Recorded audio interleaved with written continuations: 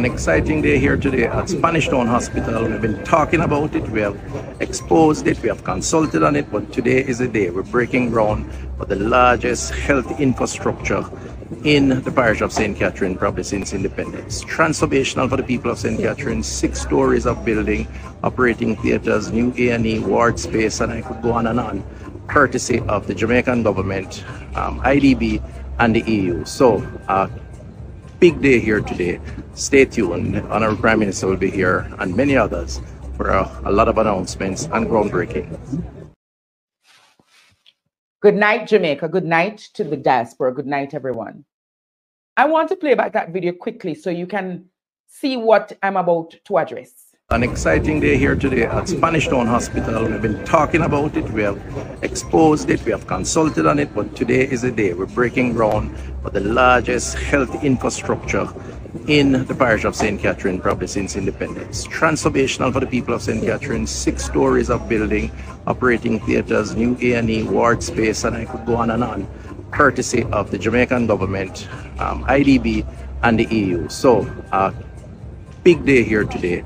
Stay tuned. Honorable Prime Minister will be here and many others for a lot of announcements and groundbreaking.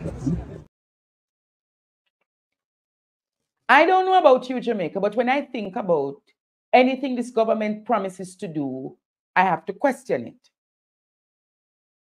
We were told way back as far as 2016, 2017, that the Cornwall Regional Hospital would have been ready.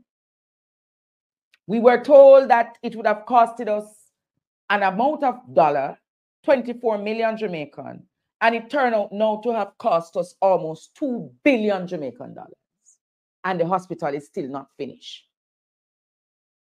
Now, Jamaica, here they go again. Here they go again, Jamaica. Here they go again. This time they're in the parish of St. Catherine at the Spanish Town Hospital. All we know that Spanish Town Hospital needs to be fixed. It's one of the worst hospital systems in the Caribbean. The wait time is deplorable, the conditions are horrendous, and the worst part of it, the service delivery and the customer service is always poor. To now hear that there's going to be a big, grand hospital for Spanish Town, we must commend. Let us clap that there's a new hospital coming in town. But I want to ask tonight, what is the timeline for that hospital?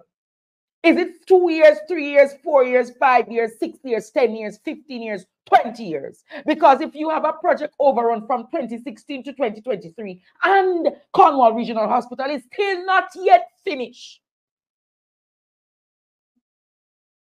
and every minute, every month, every second, another dollar, another bill is being added to Cornwall Regional Hospital. Are we going to stick within the time frame, the statute, and the budget for Spanish Town Hospital? Or will there be several project overruns? Will there be nepotism and cronyism aligned to this project? Will contracts be given to friend cronies and companies? That's a question that we must ask, and that's a question we must answer. There's too many big ribbon cuttings in this country, and behind the ribbon cutting, no work has been done. I don't know about you, Jamaica, but I cannot settle for another big infrastructure project, and it's going to take me another decade for it to be finished. Too long we have heard the cry of Mobe, where we were told that we're going to have a children's hospital. To date, we have not seen that children's hospital. We were told that Cornwall Regional Hospital will be finished in a particular time frame. It is still not yet finished. And now we're now being told of Spanish Town Hospital. Another project overrun, Christopher. Another project being delayed, Christopher. Another project will have nepotism, cronyism, and corruption applied to it, Christopher. We want to know who is the contractor. Who is the contractor for this hospital? Who is going to be contracted to do it? Is it one of your friends, Christopher? Who was contracted to build this hospital? I get to understand that IDB has financed this hospital. But even though the Inter-American Development Bank has gone to assist in financing this hospital, the question must be asked tonight. Who is the contractor?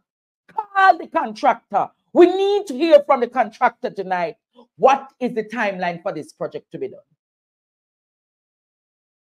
because it cannot be business as usual. Poor people money cannot go in project overruns 1, 2, 3, 4, 5, 6, 7, 8, 9, 10 times. And it is as business as usual. I don't know about you, Jamaica, but tonight I set a rat trap for them. And I'm going to say to them tonight, set a rat trap, set a rat trap.